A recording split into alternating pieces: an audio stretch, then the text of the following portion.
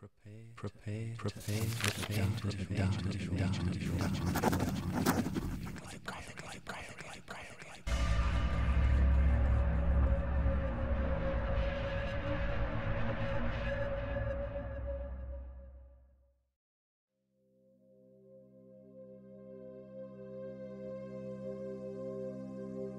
It's time to search my parents' house.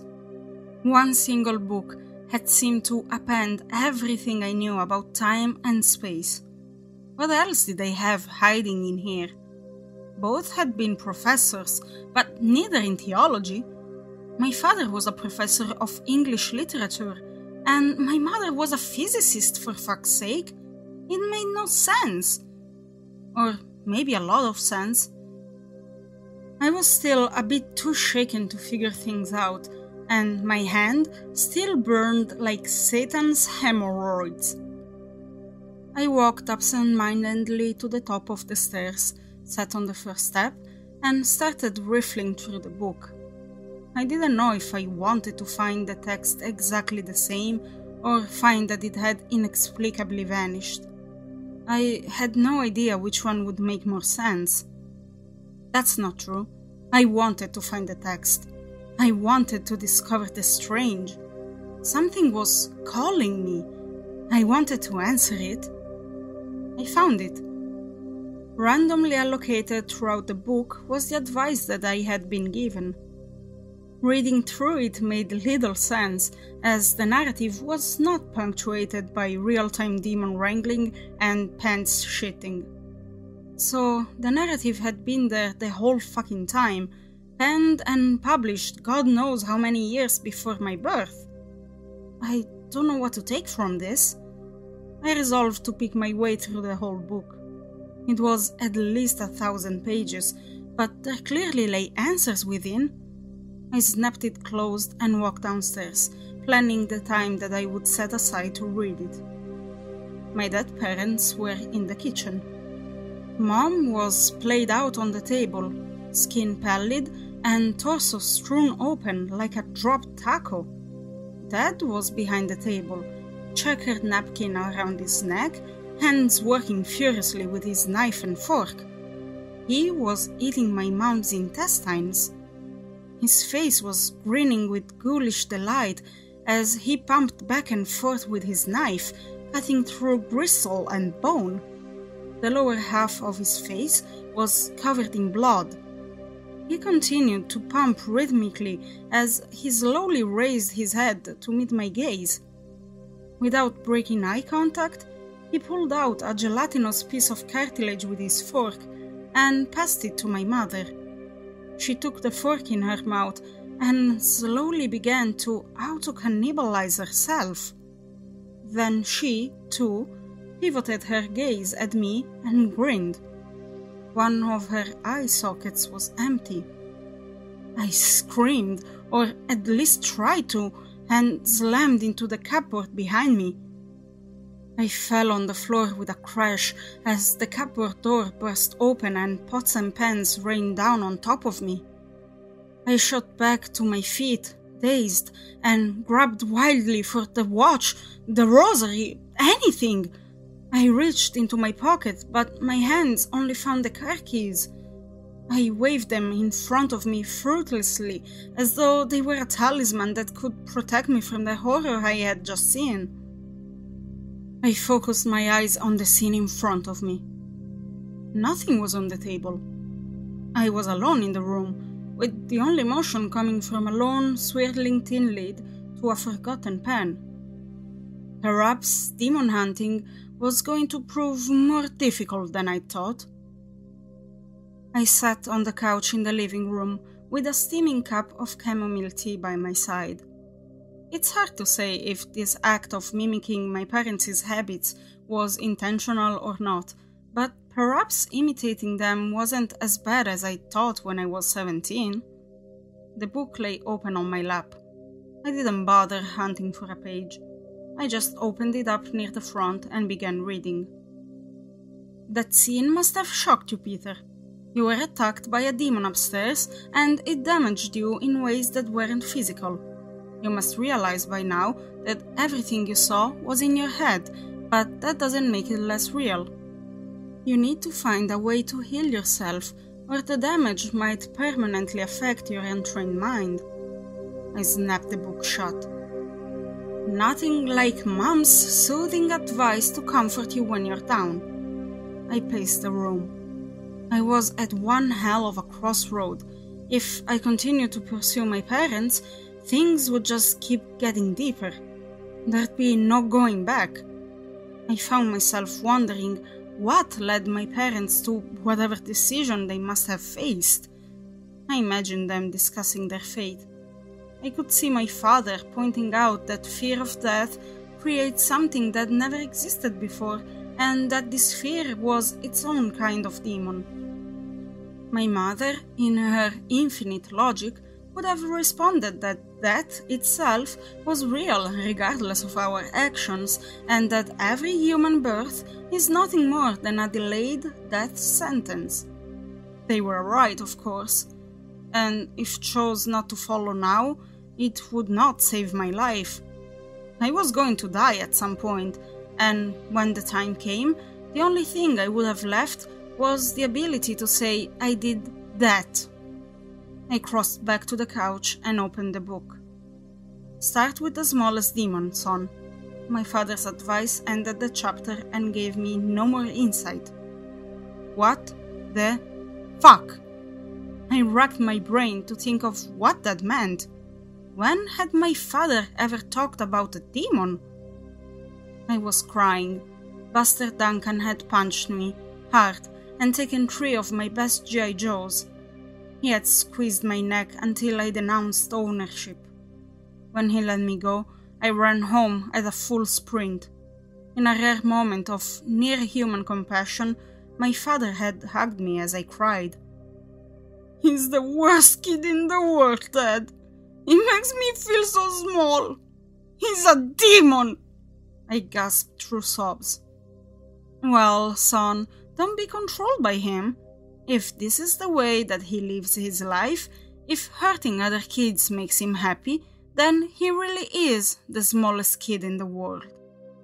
Buster Duncan was the worst piece of shit that I knew growing up. He lived to cause anguish to other kids. Despite my father's assurances, he was significantly larger than anyone else in our class, on account of being held back a grade on 2 separate occasions. I had the great fortune of growing up on the same street as him. I wondered if he still lived in the same dump at the end of the road. What did idiots do when they grew up? I made it to the house in under 5 minutes. It looked worse than it had when I was a kid. Past the 3 rusted autos and the elegant collection of weeds sat the screen door. It reeked of stale cigarettes and sadness. I knocked and heard a grumbling from within. His mother, who looked miserable just to be alive and angry for having to face a visitor, waddled to the threshold. Crumbs stumbled from her muumuu. "Yeah," she offered in a way of greeting. "Hi, Mrs. Duncan. I'm an old, friend of Buster's. From his childhood. Could I see him?" She eyed me suspiciously for several awkward seconds. "He's out back," she finally croaked in a cigarette-stained voice. I followed awkwardly through the ramshackle home and toward the back porch. She sat back down on the couch. Buster Duncan stood smiling in the backyard, which was little more than a dirt patch carved from the surrounding woods. He was bigger and fatter than ever. But more than that, I could tell that he was still just mean. The look was unmistakable from anyone who had been pounded by a jerk as a kid. "Buster," I said, descending the porch steps slowly and deliberately. "I don't know if you remember me." "Peter," I offered. I came to a stop in the dirt 10 feet in front of him. "You used to call me Faggot Lips." His smile was as unwavering as it was stupid. I came here to tell you something. To exorcise a demon, if you will. I clutched the pocket watch in my left pocket and the rosary in my right. You made me afraid to walk down the street when I was younger. I had so many bruises on my arms in elementary school that Child Protective Services actually showed up to question my parents about beating me. I gave a wan smile. I think CPS decided it was impossible that anyone as boring as them could even make a fist. His glare was unchanging, his hands clenching and unclenching. But it was more than that, I went on, my voice cracking just a little. You made me afraid to be. You made me think that there was something so inherently ugly and wrong with being Peter that I deserved it. It might just sound like childhood bullying, but it wrecked my self-esteem, which made me think I was weak and therefore deserved it even more. I didn't realize until years later that you were the one who was wrong. My breath hitched and the beginning of a sob escaped my lips. And that I could not keep you from being small. I could only choose whether or not to feel smaller. So I want to say something I should have long ago. I advanced until I was 2 feet away from him and eye level with his chest. I forgive you. Truly, I sighed. I choose to exorcise this demon. It was then that I realized his eyes were yellow. The demon screamed and swung at me.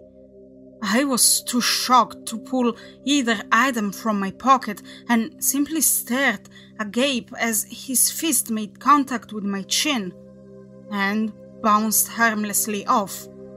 It shrieked and started clawing at me with essentially no effect. My sleeves were slightly ruffled. I could only gawk in confusion as it became more and more agitated, swinging harder and harder in a fruitless endeavor. It let out a final scream, erupted into flames, and turned to sprint into the woods. The only thing that came to my confused mind was shock at just how small it was as it receded into the darkness. I turned back to face the house, imagining that his mother would emerge to investigate the noise. She didn't. I finally turned back around and saw something in the dirt that I had not noticed before. It was a granite marker. I approached it. Buster Duncan, born 1/10/79, died 1/9/13. Nothing more was written. I stared in silence for some time. Finally, I opened the book. The page was the last paragraph of a chapter. There are many ways to go out into the world and face the demons that haunt its son. Those are the ones that may destroy your body. This is how your mother and I met our physical end. Never, ever forget that any battle worth fighting is one that you may very well lose. But it is impossible, completely impossible, to kill any one of them while a demon still lives inside. No weapon will work, which is why I should tell you now that the demon you sent back into the hole was not harmed, just vanished, and he is likely quite angry with you. Be forewarned, and know that we're proud. Of all the things in the whole fucking book, it was the last sentence that caused the greatest impact. As I turned the page with my right hand, I realized that it didn't hurt anymore. I smiled. The next chapter was entitled Into the Woods. I frowned. It was almost dark. I remember thinking, as a child, that heroes going on great adventures must feel no fear, that the only reason they struck out in the first place was because they knew they were empowered in a way that made them ready to face any challenge, and that the reason people listening to their stories trembled in fear is because they were listening and not doing. The greatest of hunters, I had decided, simply were not afraid. I realized, as I climbed cautiously into those twilit woods with nothing but a book, a watch, and some beads, that I had been full of shit. I was terrified.